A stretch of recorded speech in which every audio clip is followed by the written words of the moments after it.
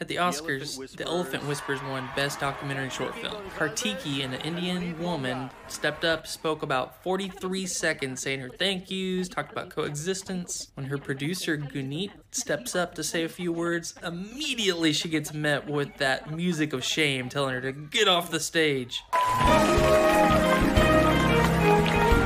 Ouch. Right afterwards, The Boy, the Mole, the Fox, and the Horse won Best Animated Short Film, so the filmmakers, two white British men, accept the award. Matthew speaks for 42 seconds, graciously accepting the award on behalf of his counterparts, thanks his family. Cool, right? This time, Charlie wants to speak too, but when he steps up, no music, no awkward, embarrassing moments. He gets to speak. What's the difference? This was back to back. Why is the Indian woman silenced and the white British man gets to say whatever he wants to say?